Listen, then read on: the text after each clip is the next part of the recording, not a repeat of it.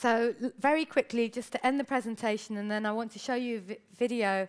I just really want to go and talk about product design at Maynooth, what we're trying to do, and other degrees across the country and in the UK, and what it actually entails. So it's a BSc Honours, so it's a Bachelor of Science degree, and basically a product designer is to a product what an architect is to a building. We create and invent a new product for the mass market, something that the user wants. We use maths and science. You have to have the knowledge. There's another type of design called blue skies design, where you can invent or design anything, but it doesn't have to function. No one has to really use it, and no one has to buy it. This sort of product design, when it's scientifically based, you're inventing something that people actually want and that is functional and does work, and yet looks good at the end as well. So you learn how to sketch, to draw, and even if you have no creativity, this is my example of it. So my students come in to me at 18, I can't draw, I'm not creative. My teacher thinks I'm not creative, I'm not artistic.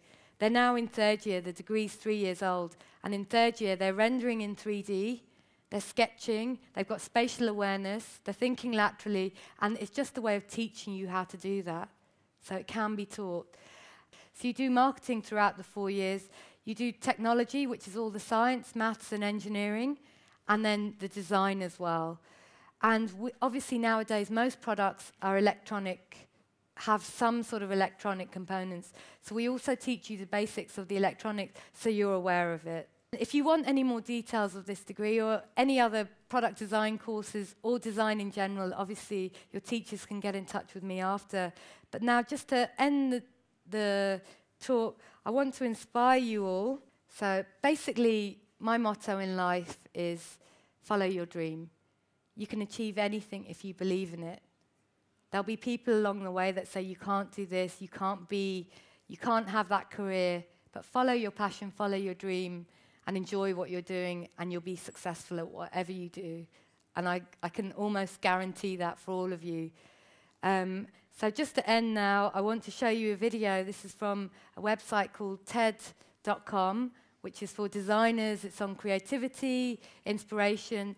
And again, I just want to show you this video on Theo Jansen, who followed his passion. Again, people didn't think this would be possible, but you can tell me yourselves what you think.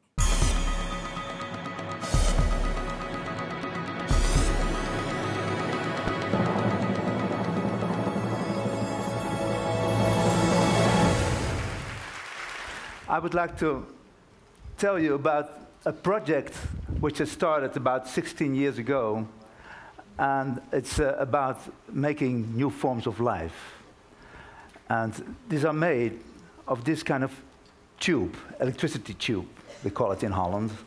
And we can start a film about that, and we can see a little bit backwards in time. Eventually, these beasts are going to live in herds on the beaches. Theo Jansen is working hard on this evolution. I want to put these forms of life on the beaches, and they should survive over there on their own in the future. Learning to live on their own, and it will take couple of more years to let them walk on their own. The mechanical beasts will not get their energy from food, but from the wind. The wind will move feathers on their back, which will drive their feet. The beast walks sideways on the wet sand of the beach with its nose pointed into the wind. As soon as it walks into either the rolling surf or the dry sand, it stops and walks in the opposite direction. Evolution has generated many species.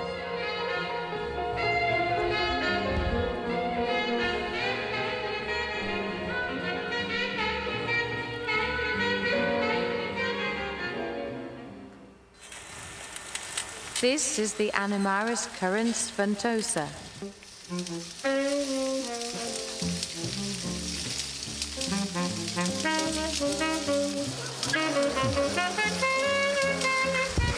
Thank you.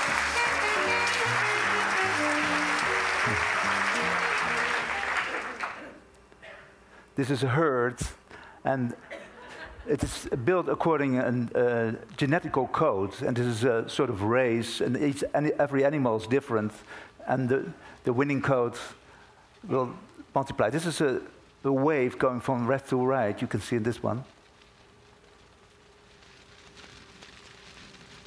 And now it goes from, yes, now it goes from left to right. And this is a new generation, a new family, which is able to store the wind. So the wings pump up air in lemonade bottles, which are on top of that. And they can use that energy in case the wind falls away and the tide is coming up, and they still have a little bit of energy to reach the dunes and save their lives, because they are drowned very easily.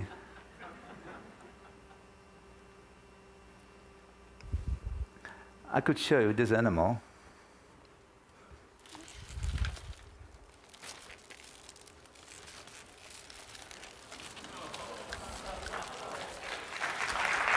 Thank you.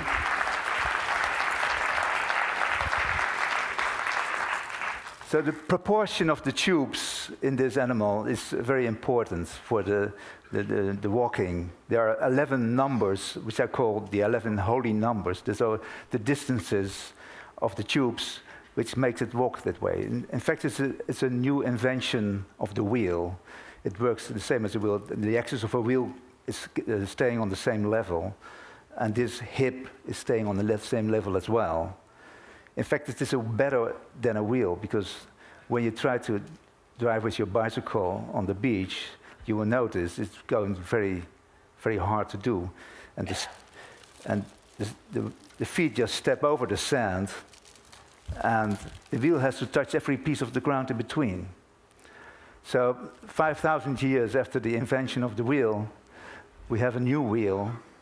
And I will show you in the next video. Can you start it, please? The very heavy loads can be moved. There's a guy pushing there behind, but can also walk on the wind very well. It's 3.2 tons. And this is working on the stored wind in the bottles. Here's a feeler when it can feel obstacles and turn around. And next up you see it's going to the other way.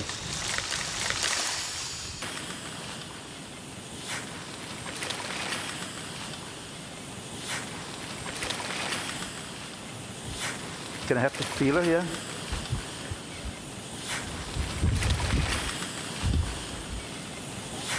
Okay, good. So they have to survive all the dangers of the beach, and one of the big dangers is the sea. This is the sea, and it must feel the water of the sea. And this is the water feeler. And what's very important is this tube. It sucks in air normally, but when it swallows water, it feels the resistance of it. So imagine that the animal is walking towards the sea. As soon as it touches the water, you should hear a sort of sound of running air. Oh. Yes. So if it doesn't feel, it will be drowned, okay?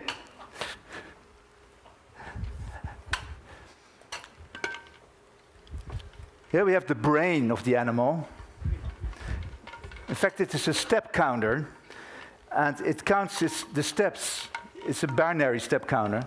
So as soon as it has been into the sea, it changes the pattern of zeros and ones here, and it knows always where it is on the beach. So it's a very simple brain. It says, well, there's the sea, there are the dunes, and I'm here. So it's a sort of imagination of the simple world of the beach animal. Thank you. One of the biggest enemies are the storms. This is a part of the nose of the animaris percipiere. And when the nose is fixed of the animal, the whole animal is fixed. So when the storm is coming up,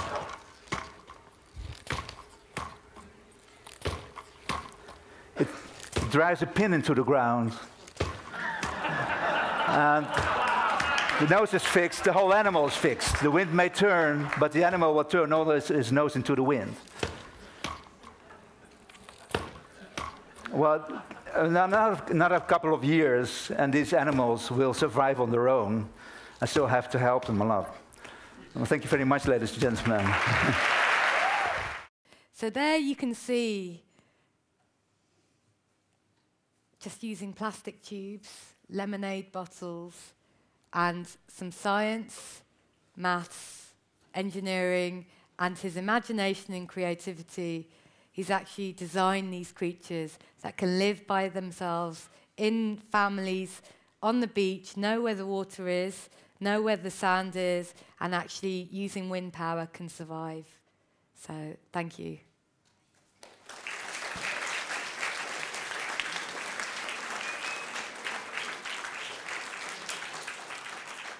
Thank you to everyone for coming today. I hope you enjoyed the talk. I hope it inspired you to be more creative or innovative or just think differently in whatever you do. And the main thing is to follow your dreams, your ambitions, and just get there. And remember to work hard as well at school, because it does pay off later. Thank you.